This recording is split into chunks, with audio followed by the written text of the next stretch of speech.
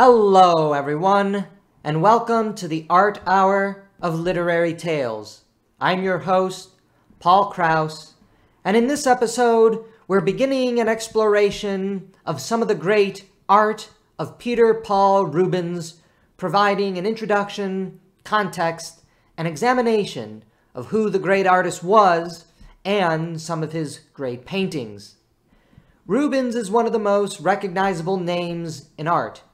He was one of, if not the leading figures of the Flemish Golden Age in art, and a supreme representative of the broader Baroque artistic tradition, which took its inspiration from Caravaggio and the Italian painters, but brought it into its own, especially in its northwestern context.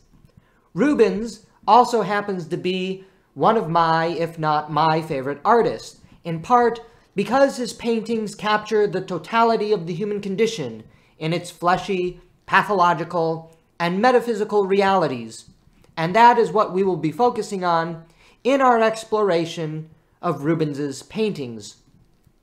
Rubens grew up in the aftermath of the Council of Trent, during the acme of the Catholic Counter-Reformation against the Protestant Reformation, and Trent gave a declaration declaring that artists should offer spiritual meditation and theological allegory in their paintings. Art became a tool for the Catholic Church to counter the claims of the Protestant Reformation, and Rubens was part and parcel part of this effort to re-divinize art, to allow art to be a place of spiritual, artistic, allegorical, and indeed intellectual meditation and interior force to give our lives meaning, not just in the beauty we observe, but also in the stories and the intellectual characteristics that these paintings told. He was, from this historical context then, one of the finest artists who sought to realize this essential spiritual component to art, teaching and touching the human soul through paintings, and they continue to teach and touch us long after his death. One of the most iconic of Rubens's artwork is the Fall of Phaeton. Rubens, part of that sublime Baroque tradition, took up the mantle of infusing allegory and theology in classical mythology or biblical and religious stories. And the Fall of Phaeton is a perfect example of this infusion of allegory and theology in a classical mythological story. Phaeton, as we know, was not part of the biblical or Christian religious inheritance. He was, however, part of the Greek inheritance that was slowly married into Christianity over a millennia of theological innovation and synthesis, especially within the last 200 years of the Renaissance. In the aftermath of the Renaissance and the humanism that sprang from the universities with church support, continued even in the various Reformed traditions of Europe, perhaps best exemplified in the Reformed humanist tradition of Peter Vermigli, the familiarity with the high culture of Greece and Neoplatonism was part and parcel of the culture of the educated elite in a now fractured and warring Christendom.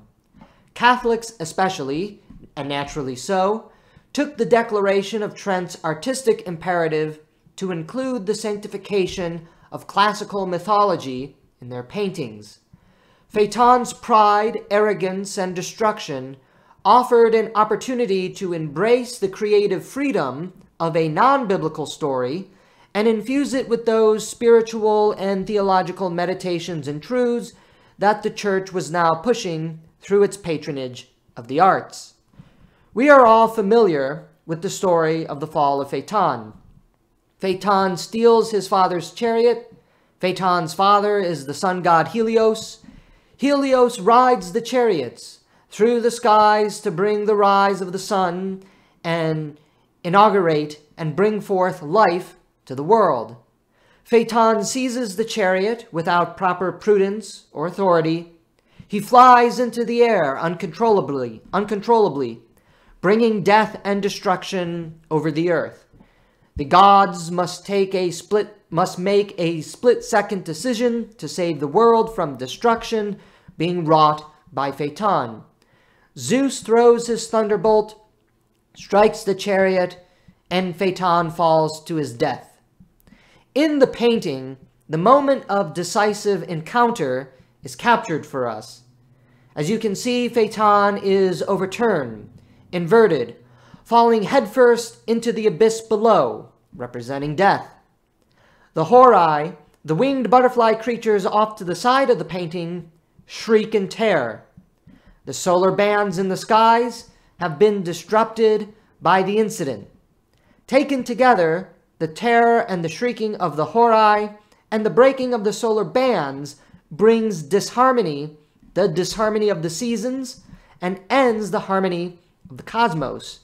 The Horai are mythological creatures representing the hours of the seasons, and the solar bands, taken in their totality together, represent the harmony of the cosmos and the harmony of the broader seasons that the Horai also signify and represent.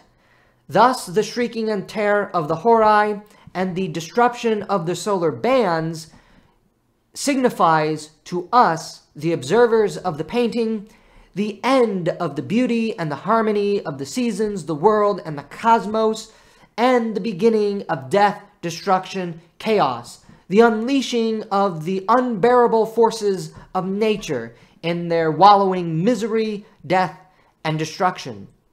The light of heaven, where the gods or gods sit, is the only section of sublime light, representing the light and power of the heavens, where the thunderbolts of salvation came.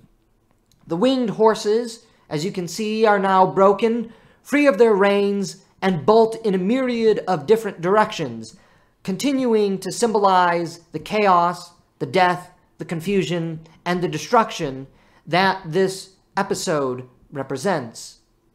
What strikes us in the painting is the pathological beauty to it. We see Phaeton falling headfirst, face covered while being disrobed, falling to his death in shame and misery. Chaos, as we've said, reigns supreme. Yet there is also a paradoxical orderliness to it. It reminds us that despite the chaos and destruction around us, that there is a certain divine providence still governing the cosmos.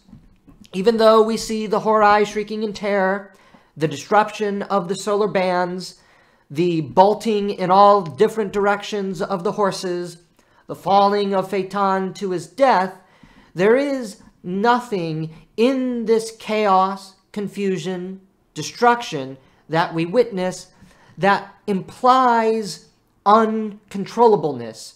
In fact, within the chaos and destruction, we find a certain sense of control, the control of the gods. After all, it is the thunderbolt of Zeus which destroyed Phaeton, but saved the world. Chaos and disruption do not necessarily entail an absolute chaos and lack of cosmic control. There remains order and proportionality to the world, thanks to the heavens. Hence, the only light and the Neoplatonic point of infinity draws our gaze into the heavens. It attracts our attention as we scan the painting. Life is found in the light of the heavens, which slowly lead our eyes away from the central chaos of the chariot, the fall of Phaeton, and the dark destruction of the world below, symbolized by its covering in darkness. The fall of Phaeton is not just a rendering and a wonderful artistic depiction of the story of Phaeton's pride and arrogance, which led to his downfall. It is also, as mentioned and implied in our introduction earlier in this episode, an allegory of the fall of man in the Christian tradition. Phaeton, like Adam and Eve, brings death and destruction unto the world through an act of usurpation and pride. This death and destruction from usurping pride, rebellion, which is also carrying implicit political connotations that are otherwise hidden in the painting, but that an astute observer of the painting should understand, especially in its context, destroys the original harmony of the world, which permit chaos and death to enter it. That story of death and destruction coming about into the world through an act of pride and rebellion should sound familiar to anyone familiar with the Christian tradition. Yet, despite this tragedy, the light from heaven implies, as we've mentioned, that there remains an order to it all. We are not doomed to eternal shrieking and grief as the Horai are. What flows from the pride and usurpation, this false enlightenment from Phaeton, is the chaos, death, and destruction that we see all around us. In theological language, that is sin. Even so, the majesty of the painting, in its carnal depiction of the cosmos and the pathologies it can inspire, the grief that we have for Phaeton and the Horai, sympathy for the mythical flying horses, an unadulterated sense of sublime beauty, meditation and contemplation over its signification, the drawing of our eyes to the point of infinity, which is the domain of the gods, seem to strike out at us and grab the very heart of our soul as we look at it. We are not disinterested observers of the grand aesthetic of the painting per Schopenhauer. Rather, we are fully immersed in the drama that the painting represents. We ourselves become part of it as our sympathies, our emotions, and our intellect, the entire being of human existence, is brought into the painting. We see a sense of grand movement in the painting. The painting elicits sympathy, emotion, mercy, and compassion as we see the chaos, the death, and the destruction. As mentioned, we have a certain grief for Phaeton and the Horai. We have sympathy for the mythical flying horses. The painting brings out the best aspects of our human emotions: mercy, compassion, grief, and love. Yet the painting is also bringing out our intellectual capabilities and capacities. As we look at the painting, we try to understand its meaning and signification. The painting is, therefore, also an allegory of the human condition and the human soul. It tries to bring out the twofold nature of human reality: emotion and passion, the intellect and the soul. And in doing so, we are turned to the heavens, to that point of infinity, the light above, where the thunderbolts of salvation came from.